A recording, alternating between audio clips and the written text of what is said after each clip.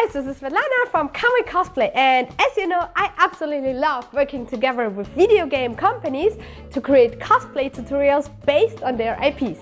So I was really excited when Electronic Arts contacted me to create a costume from the new game Anthem.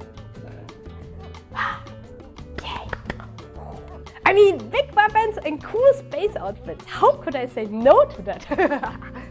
So in this first of 3 making of videos, I'm going to show you how I created the super cool Hammerhead rifle completely out of cheap EVA foam.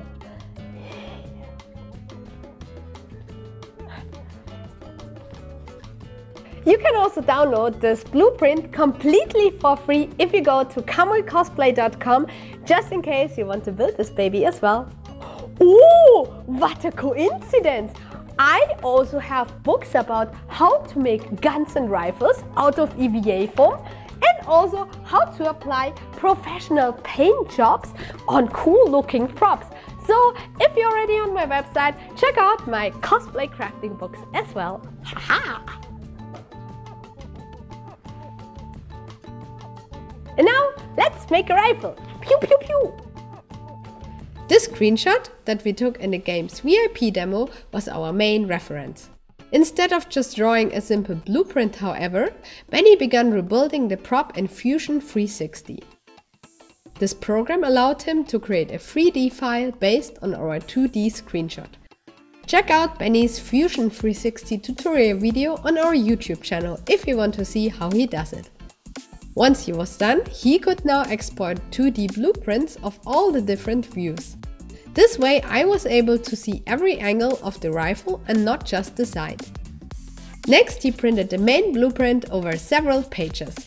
I only had to tape them together and cut out the drawing.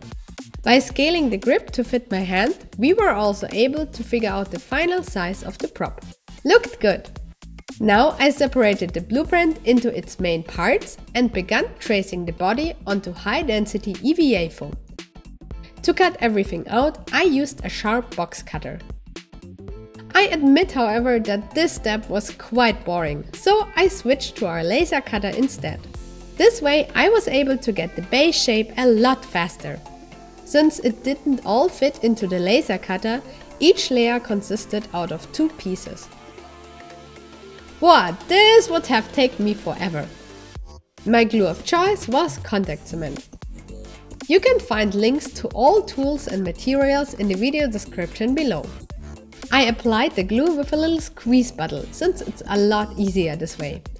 A thin layer of glue on both sides is enough to build up layer after layer of the main shape. I also used my Dremel to clean up the edges properly. Next, I placed a thick foam pipe into the front part. So, this was the base. The following steps involved a lot of sanding along the edges and adding more parts to the sides of the rifle. Apart from the base, all parts were cut out by hand again. I simply separated the area I wanted to build from the blueprint and traced it onto mostly 5 or 10 mm thick foam. Then I stacked more layers to get the thickness I needed, cleaned up the edges and glued this part onto the rifle. I know I could have just laser cut all of the parts, but as long as it's not too repetitive, I truly enjoy making things with my hands. Plus, I want to show you that no fancy tools and materials are necessary to build something cool. You just need a good blueprint to help you to figure it all out. Next, to the grip. This one was a little bit more work. The base piece was pretty thick and I had to mark the area I would need to sand into shape. I roughly carved the material with my box cutter and then shaped the rest with my Dremel. Ta-da! Nice and round. Next I added some details and attached the grip directly onto the gun. Following that, I kept adding more elements to the rifle. This one was supposed to become the magazine. So far so good. Oh, and this one is the Dremel tip I often use to clean up the edges. With it, I'm able to sand over multiple layers at once and can work much faster. And this part belongs here. For the Picatinny rails, I cut out long stripes out of 2 and 5 mm foam. Then they got rounded a bit and glued together. Afterwards, I cut everything into tiny pieces, added some more 2 mm foam, covered the top of the rifle with glue, and attached it all piece by piece. This took a while, but I really liked the result. Next, I placed more 2 mm layers of details to the magazine. Well, and Midna just took a nap. I got all of these pieces just by cutting apart my blueprint. One of my favorite new tools is this circle cutting thing. You just place it, rotate it, and get a lovely circle cut. I also really enjoy the saw tip for my Dremel. Just make sure to always wear protection. Both of these parts will be placed at the front, but first I had to build the base following another blueprint. Without having different angles of my blueprint, I just would have to guess everything here. Well, and there goes the circle cut in PVC pipe you saw before. Next, I just needed another weirdly shaped piece to complete the front of the rifle. Then there was this little thing, which I'm sure will just fall off at some point. And these elements here will be barely visible, since they will be covered in fabric later. Benny just guessed these shapes as they were super blurry in the screenshot. I mean, nobody will notice if they look like that or not, so it's okay. Following this, I marked where I wanted all the rivets to be and then used different tips of my Dremel to create them in multiple sizes. Now onto the scope on top. This one was a bit tricky to figure out, so I cut out a bunch of foam and stacked it together to get the right thickness. Once I was confident in my construction, I glued it together and Dremeled it smooth. After I got some more details and rivets, I placed the finished piece onto the rifle. Next, it was time for these side rail thingies. Seriously, I have no idea what they are called. After tracing the pattern onto foam and cutting it out, I separated them at their bending points. Then I sanded down some angles, which I just guessed, and hoped it would work out. I glued my experiment together, sanded the edges a bit, and hey, it looked good. I wanted to remove them again for priming and painting, so I just attached them with a single drop of glue for now. The build was pretty much done now. All just simple and cheap foam so far. It weighs basically nothing. Now just these two weird twisted pipes were missing. Instead of just 3D printing them, I also wanted to make these by hand. So I heated up some wobbler leftovers, rolled them together and made a super long bratwurst sausage. Using my blueprint for reference, I started bending every angle step by step. Every time I let the wobbler completely cool down and heated up only a small area I wanted to bend. Ice water helped me to cool it down quickly again. Well, and this was the result. Building these things was clearly not easy. I drilled some huge holes to place them, added the trigger which I totally forgot, and finally the whole build was done. Yay! The next step was to heat seal the foam for priming and get rid of the extras again.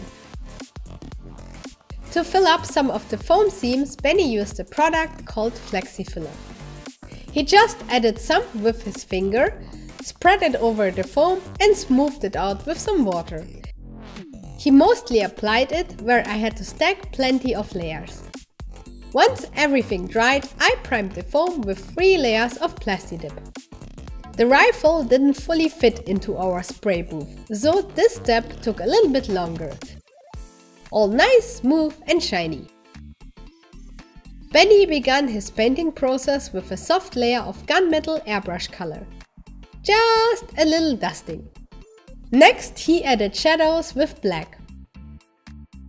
Looked better already. Following this, he applied the colorful parts with acrylics and a simple brush. The yellow area at the front and back needed to be a little bit more rough, however. To make it look like the paint chipped off, he also added some silver to the edges. Now he dabbed with black paint to get a rough texture, added more silver to highlight the edges, some brown to make it look aged, and finally a coat of spray varnish to protect his work.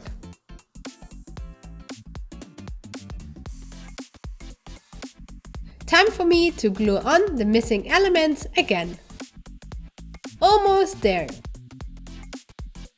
Now let me give my rifle a comfy raincoat.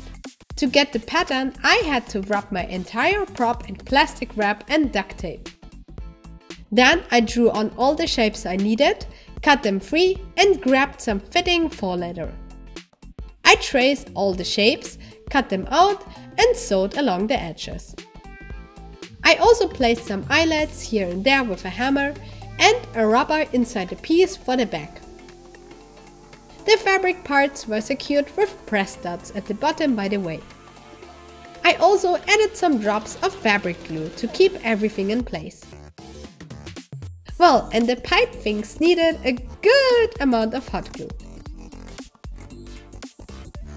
Last but not least, I made a few additional decorative foam pieces, painted them and attached them with some belts.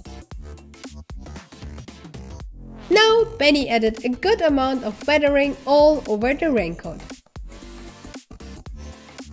Looks a lot more real, right? And finally my Hammerhead rifle from Anthem was done. It's really lightweight and the materials maybe cost me 50 bucks. Foam props are awesome, you should try it as well.